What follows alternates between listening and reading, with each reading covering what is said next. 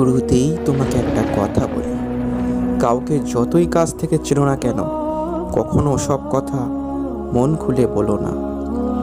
মনে রেখো, এই জগতে বিশ্বাসের দাম কেউ রাখে না।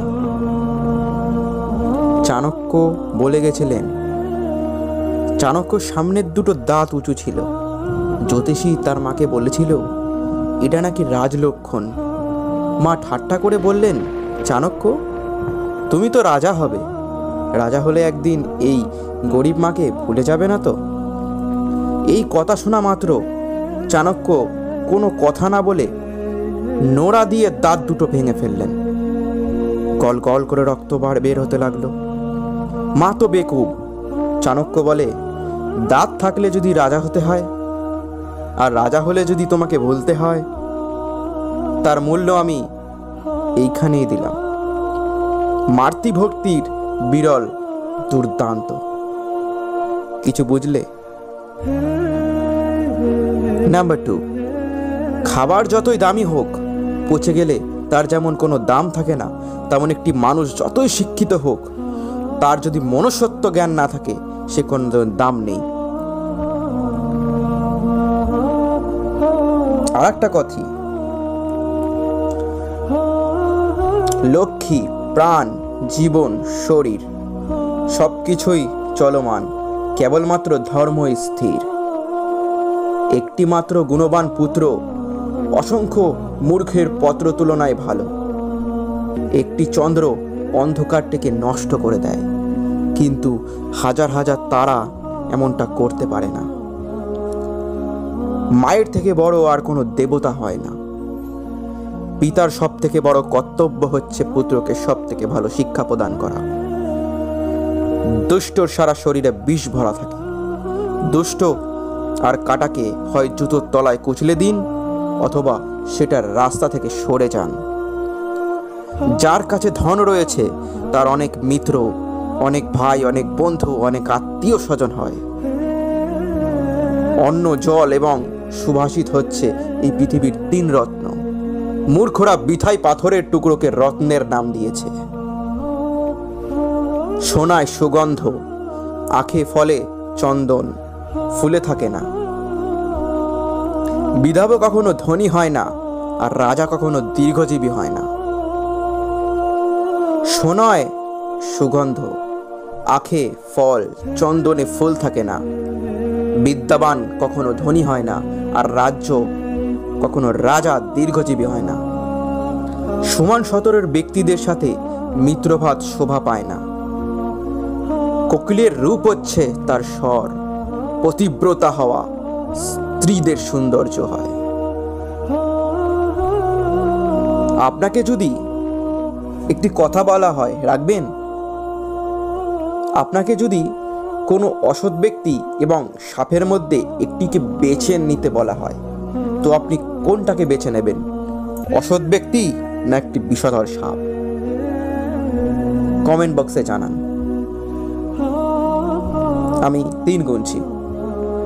3, 2, 1। এর অ্যান্সার হচ্ছে, আপনাকে যদি কোনোদিন অসৎ ব্যক্তি এবং সাপের মধ্যে একটিকে বেছে নিতে বলা হয়, তবে সাপটিকে বেছে নিন। কারণ সাপটি কেবলমাত্র আত্মরক্ষায় দর্শন করবে, কিন্তু দুষ্ট ব্যক্তি আত্মরক্ষা না, আপনাকে মারার জন্য সে দংশন করতে উঠে পড়ে লাগবে। শিক্ষক ও সময়ের মধ্যে গুরুত্ব জানেন? শিক্ষক আগে শিক্ষা দেয়, তারপর পরীক্ষা নেয়, কিন্তু সময় আগে পরীক্ষা নেয়, তারপর শিক্ষা দেয়। বুঝতে পেরেছেন কিছু? আর এখানে আমি 6টি নীতি বলছি, সেই 6টি নীতি যদি মেনে চলতে পারেন, তো আপনার জীবনটা সত্যি বদলে যাবে। নাম্বার 1, 5 বছর বয়স অবধি পুত্রদের লালন করবেন। 10 বছর অবধি তাদের চালনা করবেন। 16 বছর পড়লে তাদের সঙ্গে বন্ধুর মতো আচরণ করবে। নাম্বার 2, পুত্র যদি হয় গুণবান, পিতামাতার কাছে তার স্বর্গের সমান।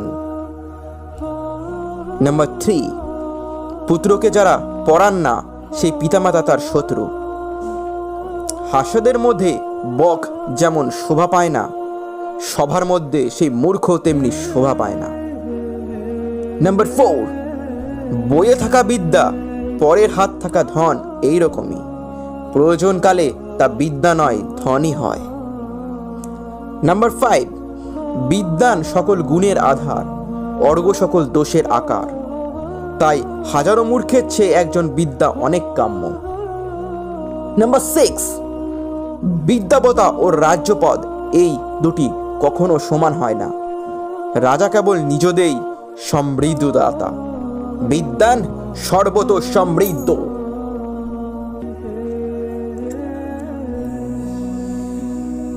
হ্যাঁ, আরো কথা আছে, অনেক কথা আছে, শুনুন, যাবেন না কোথাও। অপরের ভুল থেকে নিজে শিক্ষা নাও, কারণ সবকিছু নিজের ভুল থেকে শিখতে চাইলে তোমার আয়ু তো কমে যাবে। 5 বছর বয়স অবধি পুত্রদের লালন করবে, 10 বছর বয়স অবধি তাদের চালনা করবে, 16 বছর পড়লে তাদের সঙ্গে বন্ধুর মতো আচরণ করবে। আচ্ছা, একটি কথা বলবেন আপনারা সবাই, মানুষের নিজের কি আছে বলুন তো? জন্ম অন্যজনের হাতে, নাম অন্যজনা দিয়েছেন, জন্ম অন্যজনা দিয়েছেন, শিক্ষা অন্যজন দিয়েছেন, রোজগার অন্যজন দিয়েছেন এবং শাসনও অন্যজন শিখিয়েছেন। তাহলে অযথা কেন এত অহংকার?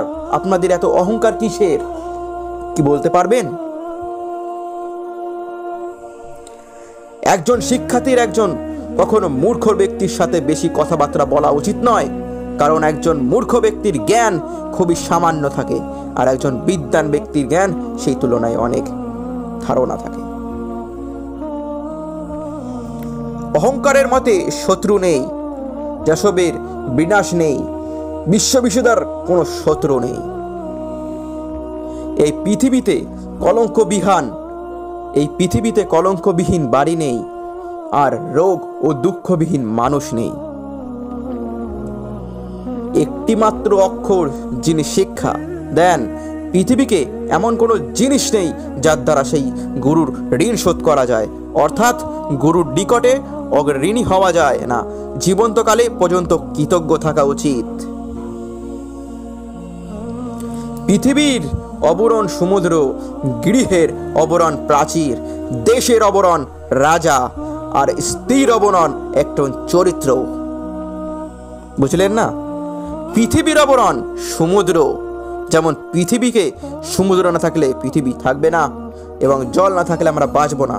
আর গৃহের অবরণ প্রাচীর, মানে গৃহে যদি বড় না হয় গৃহের সৌন্দর্য আসে না। দেশের অবরণ রাজা, আর দেশের যদি রাজা না থাকে সেই দেশের কোনো দিন অবনতি এবং দুর্নীতি কিছুটাই থাকবে না, কারণ যে শাসক করবে সেই তো নেই। আর স্ত্রীর অবরণ তার চরিত্র, স্ত্রীর অবরণ তার চরিত্র, তার চরিত্র যদি ঠিক না থাকে সেই স্ত্রীর মর্যাদা পায় না, তার স্ত্রীর মর্যাদা শোভা পায় না। একজন মানুষ জন্মগত ভাবে নয়, কর্ম দ্বারা মহান হয়। বিদ্বান সকল গুণের আধার, অজ্ঞ সকল দোষের আকার, তাই হাজারো মূর্খের চেয়ে একজন বিদ্বান কাম্য। The earth spotted boy, the power that true is the power, true that marks is sunshine and then winter blue, in that all things resound upon the true. নমস্কার বন্ধুরা, আজকের মতো এইখানেই ইতি হলো। অবশেষে তোমরা সবাই ভালো থাকবেন এবং নিজের খেয়াল রাখবেন আর আমাদের সাথে থাকবেন। আর হ্যাঁ, মা বাবাকে ভুলে যাবেন না, মা বাবাকে কোনো দিন দুঃখ পেতে দেবেন না, মা বাবার সাথে থাকবেন, মা বাবাকে ভালো রাখবেন।